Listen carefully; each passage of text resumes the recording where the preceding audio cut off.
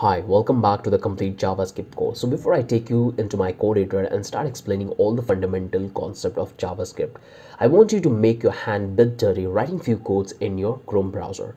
So here I have already opened my Chrome browser. If you have Chrome in your computer, that's well good, but if you don't have, make sure you install. And if you don't like to use Chrome, you can use any other browser. It's totally up to you. So here I am already open my Chrome browser, and there are two ways to open your Chrome console. The first one is Control Shift J, and this will open up your console. And the second one is right click and inspect element. These are the two ways which you can use to open up your consoles. And if you are a Mac user or if you are a Windows user, both this command will work to open up your console. So let me open it very quickly. So once you open up your console, here you will find a bunch of options. So the very first option, you will find this arrow. So when we have to select any element, that's what we're going to use it for. So if I want to select that, this will highlight the HTML part, and here it will highlight the CSS part, which you don't need to worry about it.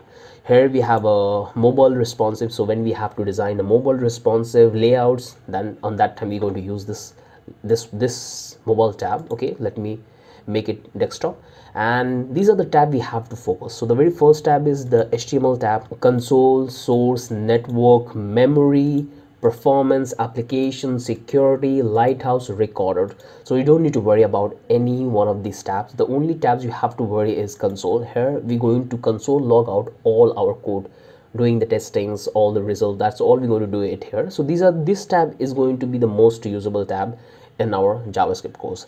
And here on the right hand side, you will find a bunch of options. The first one is where you can able to find all the response, all the messages, all the errors. This one is for you. Whatever console logs you will do, that will display here. I know this sounds like a magic, but everything will make sense. I just want to give you a quick overview that what are the tabs we have in our search console and how powerful it is.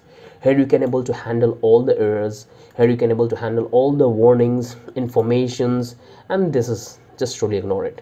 Console is very powerful. You can do a lot of things. You can do mathematical calculation, you can build logic, and you can alert something. So let me give you a couple of examples to make your hand dirty. Okay, so the very first thing I want to do is I want to alert something. So I'll take this alert, and I'll take this parenthesis, and I will take this double quotes. You can take single quotes, it's absolutely fine. And inside this I'm going to write text. I'll type OAIB Schwab bye. Okay, if I hit enter, I will get this alert. Okay, so most of the time you have seen when you visit any web applications and you perform certain actions, you get this kind of alert. Okay, so if I click OK, here I will get undefined because I'm not performing any tasks on that. Okay, so this is how you can alert.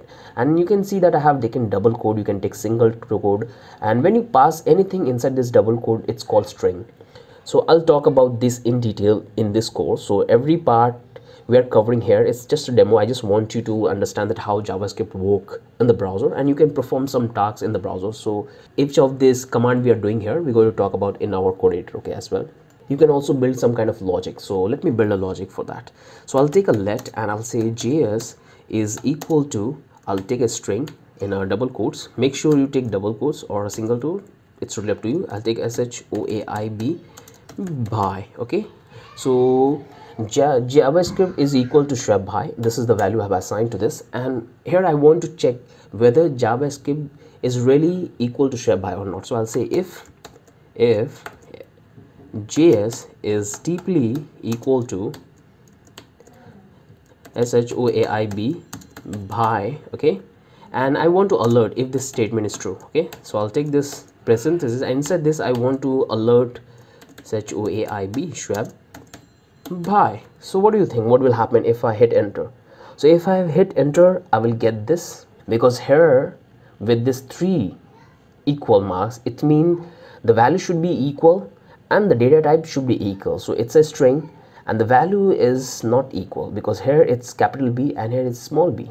So if I come here, copy this entire code and come here, paste, and try to edit this portion to it's a capital B. Okay, and if I perform this task one more time, I'll get this alert. So I can easily able to check the logic. So as I'm saying that JavaScript is equal to Schwab bye, and Schwab bye is string, and its data type is also string, and its value is also equal. So this is how you can build the logic, and you can also update the value which you have assigned to this JS. So if I want to change the value to swap by to something else, I can do that. So I'll say JS is equal to, I'll take this time I'll say number. Okay, I'll take 23 number. So make sure I'm passing number and I'm not assigning any double quotes. And you can see if I zoom it a bit, you can see the color. Let me make it this up. The color is also blue, it's not black or red. Okay, so this time the value of JS is not swept by but 23. So if I run this command, if I simply come here and run this command, I'll get an error. Okay, I'll get an error. So if I run this command and hit tab, nothing will happen because this time the value is updated and it's 23. But if I do the same thing and change the value to a number, so if I say 23 and hit enter, I will simply alert the message. So this is how you can build a logic.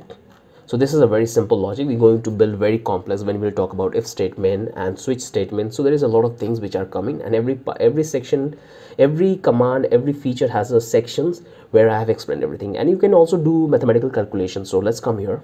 So here you can also do a mathematical calculation. So I can say 45 plus 20, you can see, hit enter.